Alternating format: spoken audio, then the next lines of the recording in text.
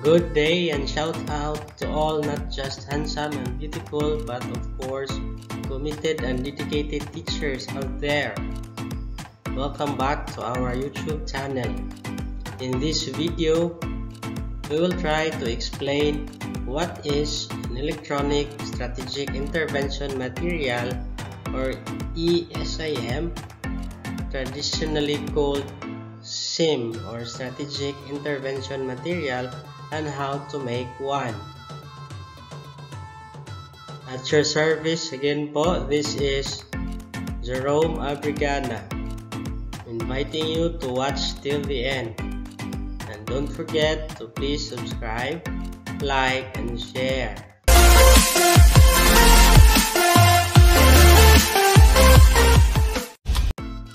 What is an electronic strategic intervention material or ESIM?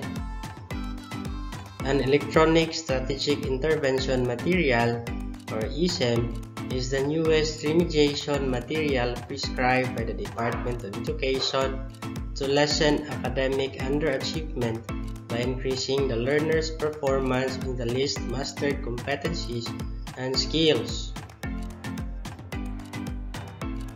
We might be wondering, how does ESIM differ from the first introduced SIM or SIM? They differ only in their nature and type.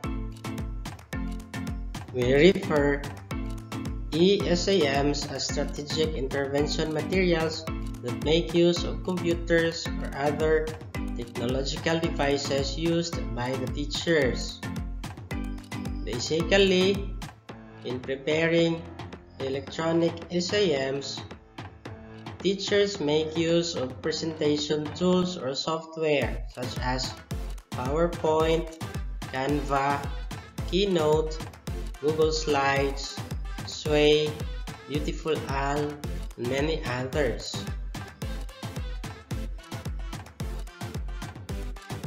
Strategic intervention material refers to teaching aid introduced into the teaching methods to stimulate the activity of the students and thereby increasing their level of understanding.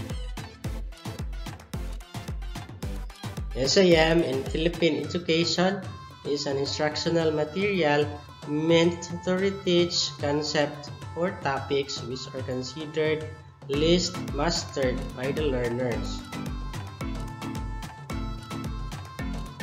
These are materials given to learners to help them master a competency-based skill which they were not able to develop during the regular classroom teaching, with of course the minimal assistance of a teacher.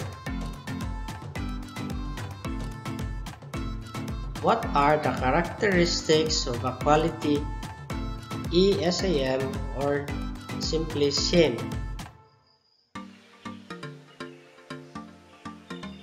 Quality strategic intervention material consists of both learning strategies for students and content enhancement routines for the teachers. Multifaceted approach to help learners become independent and successful. Topics in the SIM must be supported with a study. It requires less teacher supervision only. SIM must be easy to reproduce or replicate. So what are the parts of the SIM? Parts of the SIM are also called cards.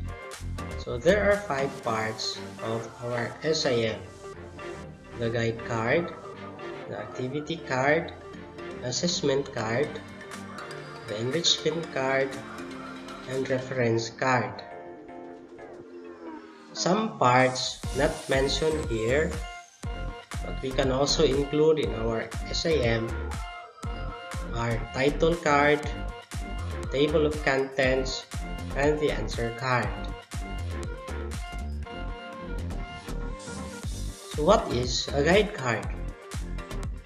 A guide card presents the big picture It gives an overview of the lesson, presents the focus skills.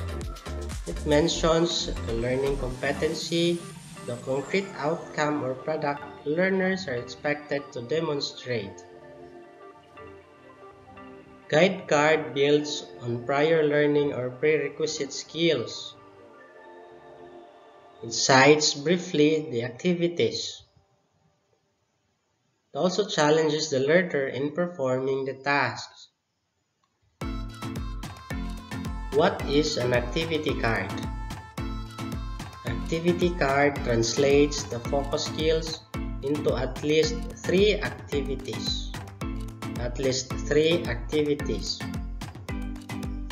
It provides activities that are organized based on the sequence of the focus skills in the guide card.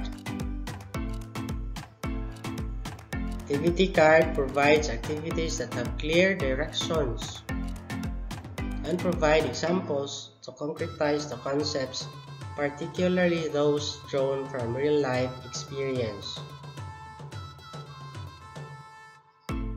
Activity card provides activities that students can complete independently, in pairs, or in small groups. Activities that allow students to make discoveries and formulate ideas on their own. Activities that guides and challenges students' thinking and learning. Activities that uses local data and situations. Example, interacting with people in a community. So here we can apply the principles of localization, contextualization, and indigenization. Activity card must provide transition statements that recognize students' accomplishments, such as simple good job or very good once they have completed a task. Activity card provides questions that guide the development of concepts or focus skill.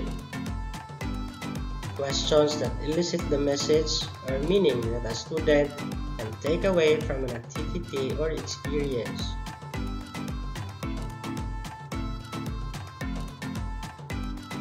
Activity card elicit an explanation, not one-word answers.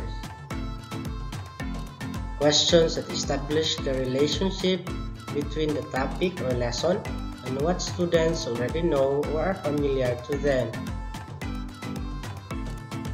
Questions that develop the skills in the 3 domains: cognitive, psychomotor, and affective domains.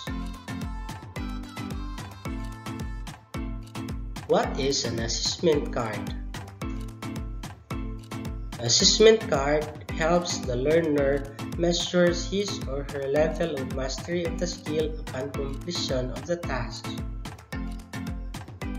It provides exercises, drills, or activities that allow students to monitor their learning and use feedback about their progress. Here in the assessment card, teachers are encouraged to formulate standard test formats to give students practice in test-taking techniques. The results of the assessment identifies the knowledge or skills that the learner may need to enhance or develop further. What is an enrichment card? Enrichment card extends learning by providing additional exercises for further application of knowledge or skill.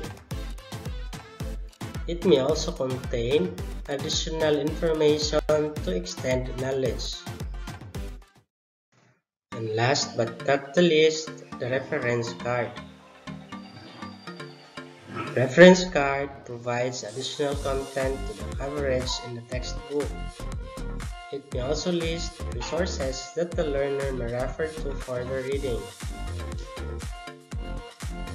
And I will be sharing you a sample Electronic Strategic Intervention Material or ESIM developed by my ex-girlfriend who is now my sister wife. Shout out na lang din po to all school EPP coordinators and EPP teachers, TLA teachers in our team assigned to develop EPP and TLA learning resources. Okay, let's continue watching.